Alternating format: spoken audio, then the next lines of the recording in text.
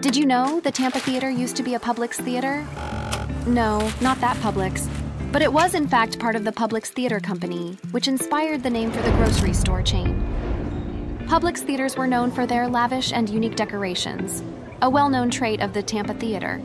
With its romantic Mediterranean courtyard, old-world charm, and breathtaking nighttime sky, the Tampa Theater was a cool place to escape the Florida heat and was in fact one of the first commercial buildings in Florida with air conditioning.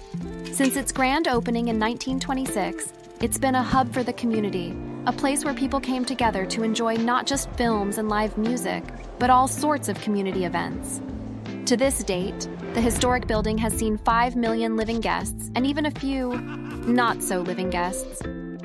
It's a place that has helped define Tampa's identity, honoring its past while embracing its future.